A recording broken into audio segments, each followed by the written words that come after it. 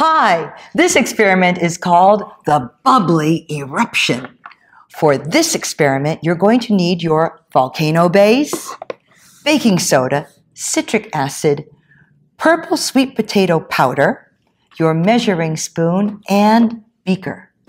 From home, you'll have to supply a paper plate, some dishwashing liquid, and water.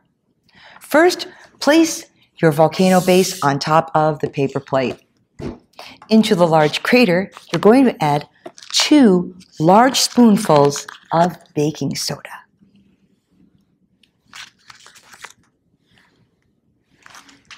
To that, add 1 large spoonful of the citric acid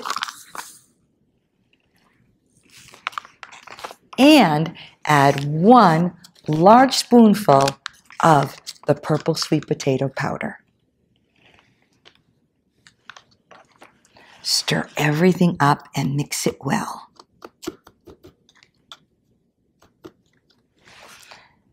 Now, take your beaker and add 15 milliliters of water to the beaker.